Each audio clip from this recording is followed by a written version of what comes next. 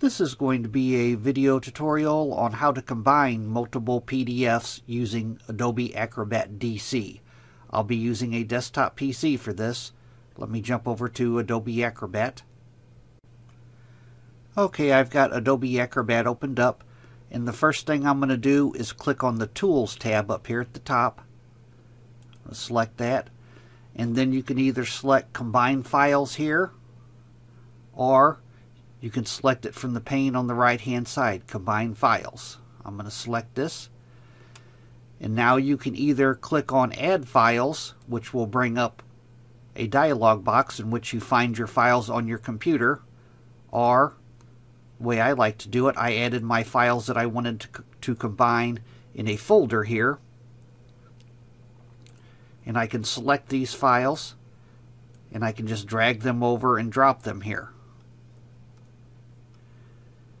And then you will be presented with a screen like this. You can either add more files right up here by clicking on Add Files if you wanted to add more files, and then you would click on Add Files here, and it will bring back up that dialog box to find more files that you want to add. You can also move your files around. I'm going to put my mouse over this cursor. Say I wanted this PDF to be first. I'll just drag him over to the very first one. I'll let go, and now it's the very first one. You can rearrange them however you would like.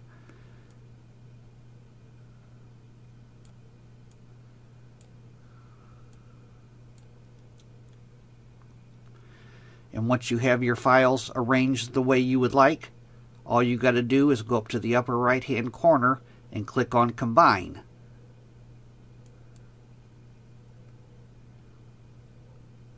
Now it has combined these PDFs that I have into one PDF. And then you will go up to the upper left hand corner to the Save icon right up here. You'll select that, and then you will save your file. I'm going to save it to this folder. Then you'll name your file here, file name.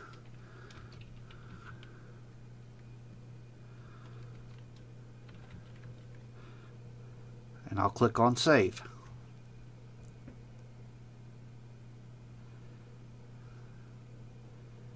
Takes it a few seconds to save, and now it's all done. I've combined all 4 of these PDFs.